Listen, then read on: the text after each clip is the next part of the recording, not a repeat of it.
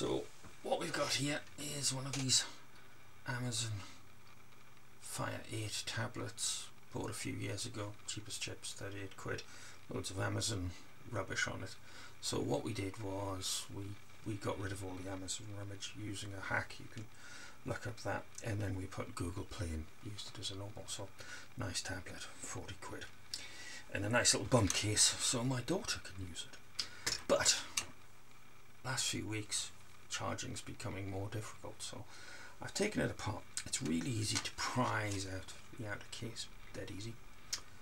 And then we need to remove, there's a video, that's for the screen, that connector, that pulls out a pair of tweezers, ribbon connector, power connector on a little ribbon here, and then there's other screws, the motherboard pops out, and then you get a pair of pliers and you squeeze this housing together and then prise it out again, right, with a pair of pliers, and that'll nip that up.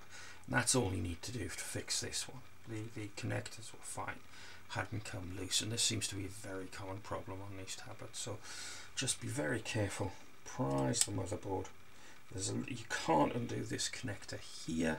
This seems to be some kind of, I don't know what this connector is, to tell the honest truth, but you can't, it doesn't come loose. Some people I've noticed have unsoldered the speaker. It just unclips from this and it's magnetic, so you can just pull it out the way. Then you can prise open the motherboard very carefully.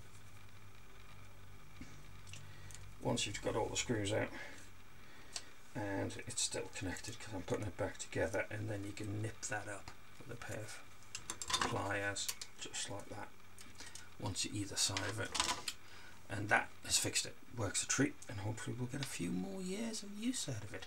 So there we go, another, you know, we're all thinking of to buy a new tablet now, just needed a nip. Common problem. A bit of designed obsolescence, planned obsolescence for that. It's a terrible waste to forget a bit of kit, and my daughter will be very happy when she gets this tomorrow, and she can go and watch CBBC on it. There you go. Don't fall into the trap of throwing things away.